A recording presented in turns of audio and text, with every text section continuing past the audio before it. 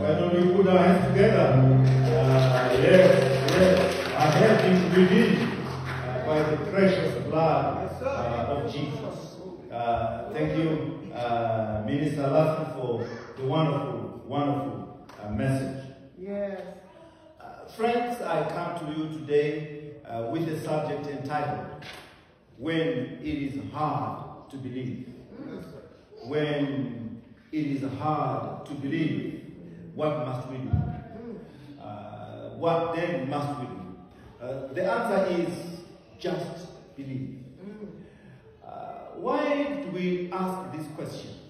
We ask this question because Jesus comes, and when he comes, he begins to teach us, because we are people of faith.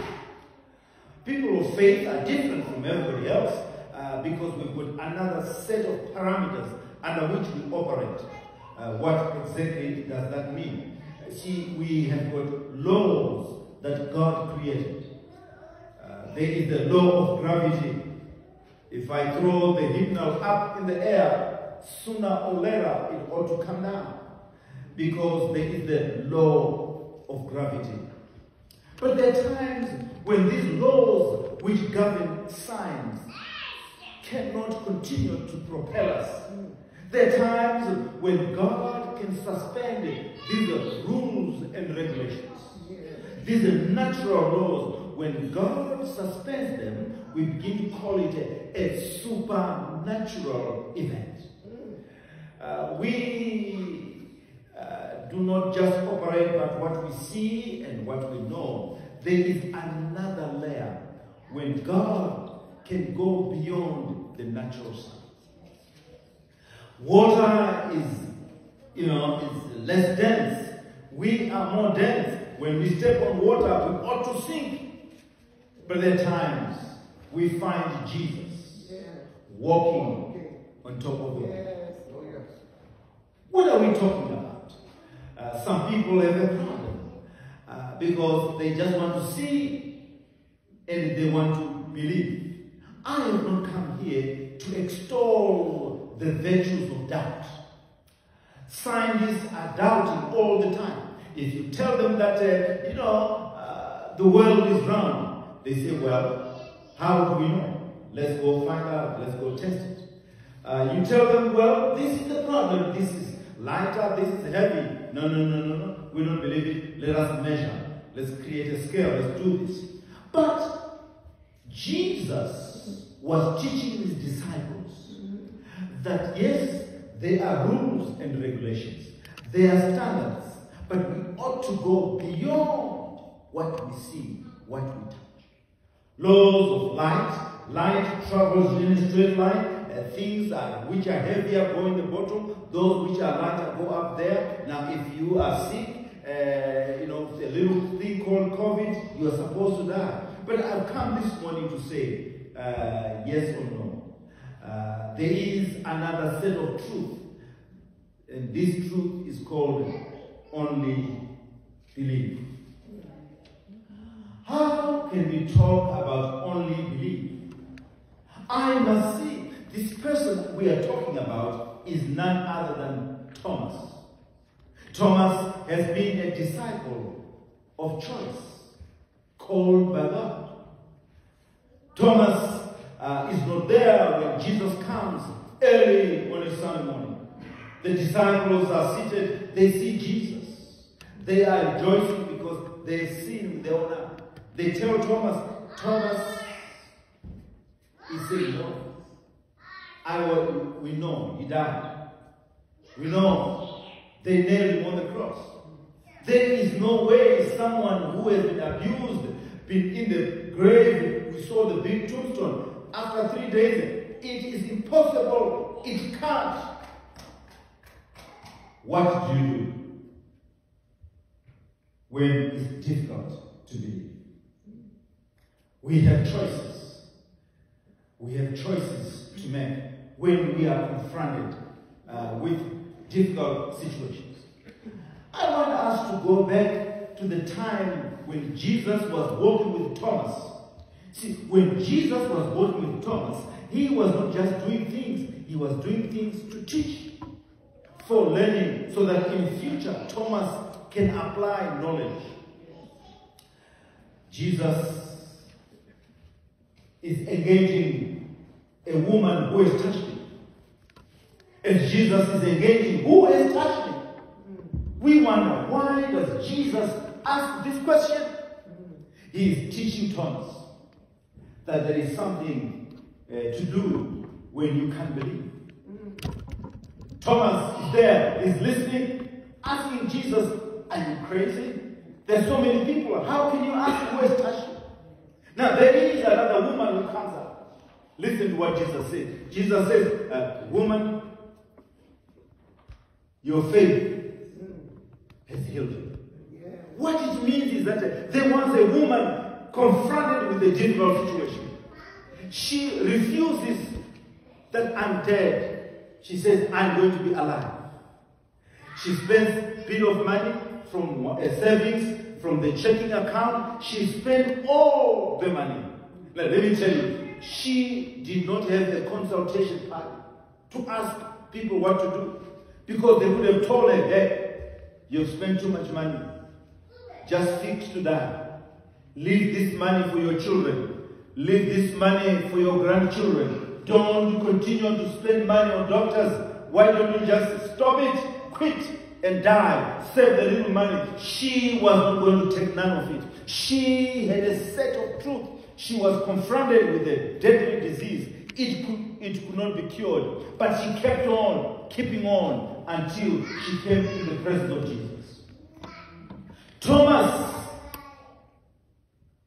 saw it with his eyes.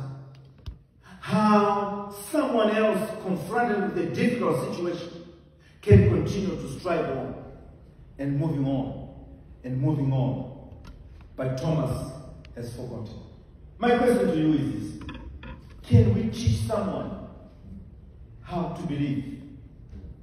Can we teach anyone how to believe? I want to suggest that it's very hard. This morning, therefore, what are you doing, Pastor? I've come to talk to believers. I've come to talk to people who already believe, so that they can continue believing and believing and believing. It doesn't matter what your circumstances is saying. It does not matter what your current situation is saying. There was another story Thomas saw with his own eyes. What was the story? There were a group of 4 men who brought a paralyzed friend. The friend believed that the friends could take him wherever they wanted to take him. They said, son, friend, we're going to take you up the roof. We're going to tear up the roof and we're going to drop you. See, this guy would have said, no, not me. Me on the roof? No, I would rather be paralyzed and alive. You guys want to kill me. I don't want to be lifted up the roof. The people are saying, look, we know someone who can change your situation. We know someone, his name is Jesus. Now, these 4 friends came, tore up the roof, lowered the friend to Jesus. Yes. Thomas is there. Thomas is watching with his eyes. Yes. What does Jesus say? Jesus says to the 4, what great faith. He begins to commend the 4 friends. Yes. We have a choice, friends, to hang out with people who have no faith in their heart, who cannot believe, who are always pulling us down, who are always full of negativity. Everything that they see is a problem. But these friends come, they drop Jesus. Yes. Jesus stops the preaching. Jesus stops because the house was packed. You couldn't come through the door. You see, he begins to say, well, talking to the guy who is paralyzed right from birth. He does not say arise, he says your sins are forgiven. Now, once Jesus begins to say that, the people who are hearing Jesus begin to question in their heart. Is Jesus crazy? Are you God to forgive sin And then he says, hey, wait a moment.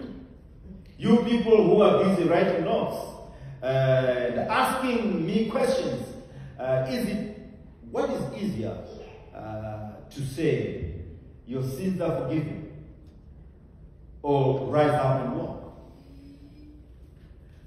The Pharisees, the Sadducees, what do you do when it is very hard to believe?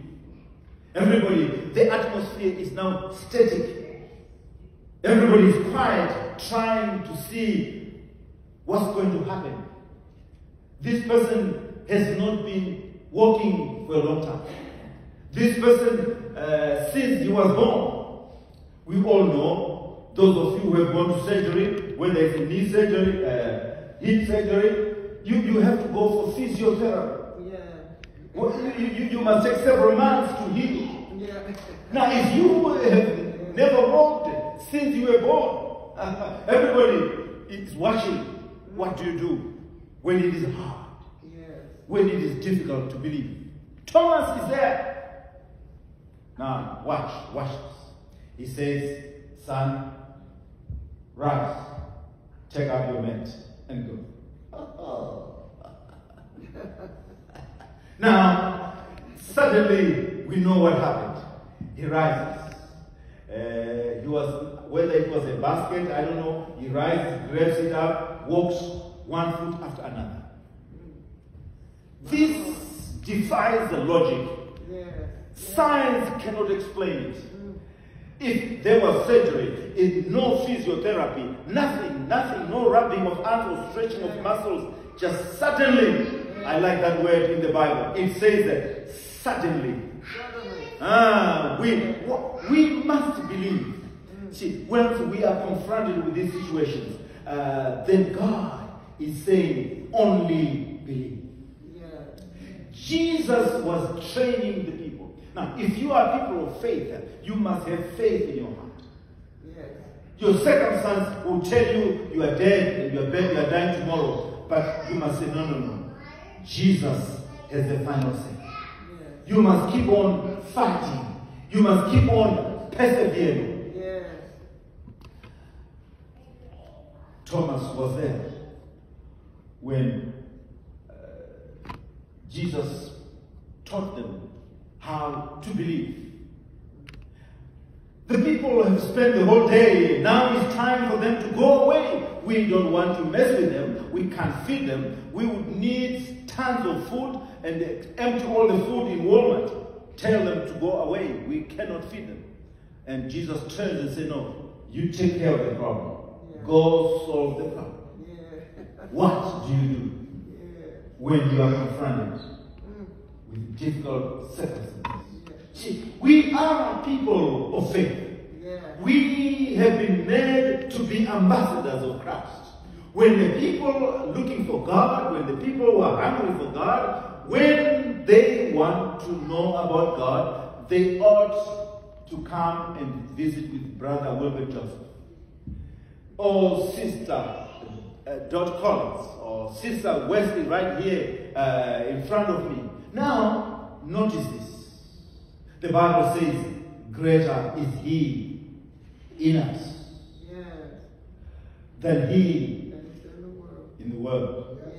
Greater is the one inside us than the one outside the world. What does that mean? Friends, it is up to us to walk around knowing with a big God inside us. It is not about what I can do. It is not about what so-and-so can do, but it's about what my God can do. When we dig deeper, when we go in there, we begin to realize that God makes a way where there is no way. Thomas was there. Can I tell you of this scripture? This scripture is very blessing to me.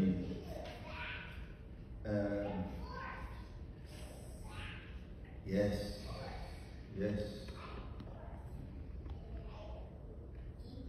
Mark 9:14. When they came to the disciples, they saw a great crowd around him, and some scribes were arguing with them. When the whole crowd saw him, they were immediately overcome with awe, and the men ran forward to greet him. He asked them, this is Jesus talking, "What are you arguing with them?" Someone from the crowd answered him, "Teacher, I brought you my son. He has a spirit that makes him unable to speak." Let me keep on reading this. "Whenever it seizes him, it dashes him down, and he foams and he grinds his teeth, and he becomes rigid. I asked your disciples to cast it out, but they could not do so." He answered to them, "You faithless generation, how much longer must I be among you? How much longer must I put up with you? Bring him to me." So you must understand what's going on here. Jesus is sick and tired of being sick and tired of a people with the problem of believing. Someone brings a child with a problem. They say, "Well, you are the disciples of Jesus. If Jesus can fix this, you, the disciples, you ought to fix it." But the disciples, they looked at the complexity of the problem. They could not believe in their heart that God can do it. Therefore, the problem did not go away. And the disciples, the people who needed help were saying, "You are good for nothing. Why can't you fix this? What is your problem?" Then there was a back and forth. "We are not God. This is Jesus. We are human beings. Leave us alone. Wait for Jesus." But when Jesus comes, Thomas is there. Jesus is expecting the disciples to have faith. Jesus is saying, "Greater things than these shall you do when I go away." Yeah. Now, the Bible says Jesus calls the Father and says, "Bring the Son." The Son comes. When the Son comes to Jesus, the Bible tells us that suddenly the Spirit manifests. The boy begins to roll on the ground, biting his tongue, and you name it. Jesus asked the question, "How long has this been going on?" Yes. And the Father says, "For as long as he was born." This was happening. And listen to what the Father says. I want to read that. The Father says, "Oh yes. But if you are able to do anything, have pity on us and help us. If you are able." Jesus says, "If you are able, all things can be done for the one who believes." Immediately the father of the child cried, "I believe. Help my unbelief." What do you do when you come across things that are mind-boggling? Things that don't make sense, things that are happening. This story here, it is telling us that Jesus begins to command the spirit immediately, and all of a sudden the spirit of infirmity goes away and the boy is healed. The disciples are embarrassed. They ask a question: "Why couldn't we cast out this spirit? Why couldn't we have a handle on it?" Jesus says, "This kind demands prayer and fasting." Now, my friends, I will go on and on and on. As the children of God, we must move. As we move, we must make a determination within our heart. Because faith and believing, it is something that's deep down in our heart. No one can put this faith in our heart. It is how we can operate in our mind that greater is He, the one inside. Whenever there is a relationship, there is, I want to call it a power relationship. Parents who are here understand what it means to be a power relationship. If mothers are raising up children want to test their boundaries. How far can I go? How much can I push the boundaries? Fathers are very, very clear. If sons just want to go on movie nights and they just want to go out on motels and they just want to sneak some other boyfriends in the house and they're not paying the bills, father says it's time for you to get out and be on your own. What am I talking about? Whenever you enter in a relationship, it is about power. The question now I'm asking you is this. You are either of the two things. Either you are the paralyzed one, or the one bringing someone who is paralyzed to Jesus. Who are you this morning? Either you are the paralyzed one, in which case you want a small group, you want people who can help you bring you to Jesus. Or you are the one who is busy helping other people with very difficult circumstances in their life. And you must remember, friends, that before God can deal with our physical circumstances, with what is prevailing before us, God will always want to make right with God. He says your sins are forgiven. When sins are forgiven, then what it means is that we are now in the right attitude to connect with God. We are now in the right attitude to begin, for God to begin to deal with our circumstances.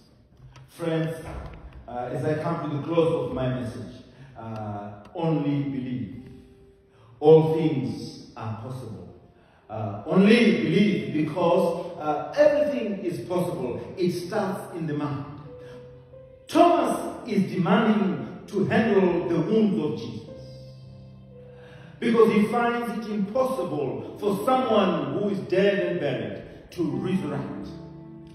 Resurrection power, it is the power that makes things which are impossible to become possible.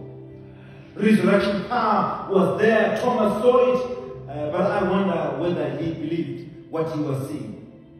Now he's demanding a sign, he's demanding to touch, he's demanding to see. But God says, blessed are those who believe without seeing. You, Thomas, touch. Yes, there is a scar. Touch my side here. And then he cries out, my Lord, my God. Fortunately, I want to believe that Thomas stopped by focusing on the circumstances. Thomas stopped by looking the idea that I don't have money in my pocket. Thomas stopped the idea that I don't have this gift and I don't have that other gift. He began to focus. What does the Lord require of me? What does God want me to do? There we are. When Hagar with a little baby in the desert, they were about to die. And the little son cried out to God. And the Bible tells us that yes, God had from heaven sent out an angel to Hagar and Ishmael out in the desert. After Sarai kicked them out in the desert, God provided water in the middle of the desert. Friends, we are in very difficult times. I trust we all are experiencing problems. And we are wondering, where is the solution? Where is our God? I've just come by to say, greater is He in us than the one in the world. Yes. Never mind what problems are surrounding you, your finances, your health. I don't mind, whatever it is. Keep on keeping on. Yes. Someday, in His fullness of time, God will show up. In the fullness of time, God makes a way where there is no way. In the fullness of time, in the fullness of time. Friends, this is the essence of faith. The essence of faith, the things that we hope for, the reality of hope for, once we grapple with this on an everyday basis. Some of us end up angry with God. Some of us get mad with God. Some of us get disappointed with God. But hold on. Hold on. Only believe. Yes. All things are possible. In the name of the Father, the Son, and the Holy Spirit. Amen.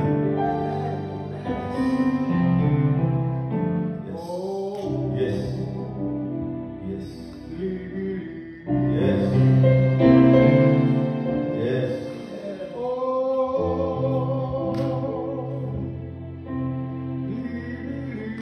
yes.